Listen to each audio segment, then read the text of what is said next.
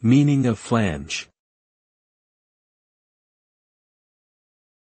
Flange. Flange. Flange. Flange.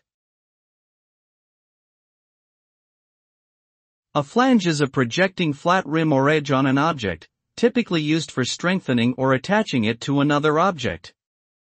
Flanges can be found in various contexts, ranging from plumbing and mechanical engineering to construction and manufacturing.